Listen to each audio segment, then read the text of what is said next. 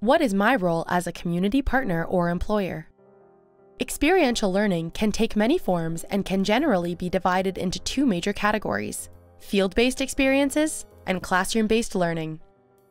Field-based experiences include those opportunities we recognize as internships, cooperative education, practicums, field experience, and placements. Classroom-based experiential learning can take a multitude of forms, including case studies, simulations, presentations, and reflective journaling.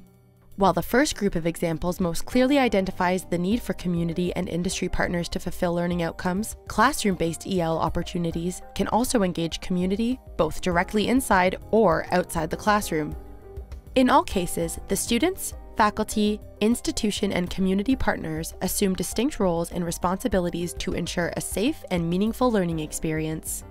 I think sometimes people take it for granted in placements. Now, in placements, the placement employer is responsible for those students, but as the university, we obviously have a duty of care for our students and want to ensure that it's the best placement possible for them and that they get out of it what they need to and enjoy it, and is a healthy and safe environment for them.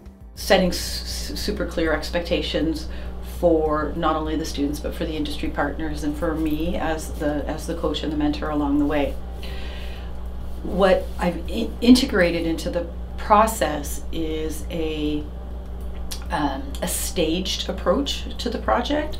So a phase 1, phase 2, phase 3, where I'm able to do milestone checks that are part of the assessment mechanism so that I can see where they're at and give them direct, concrete feedback.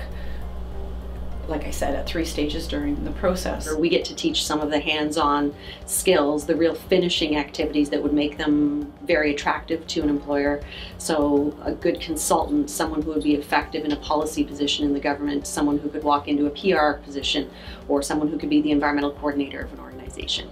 So to do that, in the courses, we always try to make them as practical as possible. Certainly from a student's perspective, I want them to graduate here with a much more effective resume. So they'll have a hands-on work placement, but also a bunch of projects. So instead of I took this course, I completed this project for this client. So they have a portfolio that speaks to what they can do. They don't have to say, I can do this. They can say, here, I've done it. We just recently ran an interprofessional education event, and students came together, multidisciplinary teams. We formed them. We had 144 students participate, 20 per team, representing 7 different disciplines at this campus, and they solved a case. They worked on a case together, and then we had a panel, a group of panelists, external, debrief the case about how they would handle it. And this is just to get students practicing and understanding that they have to be able to communicate between professions to get work done to help in society in whatever profession they're working in.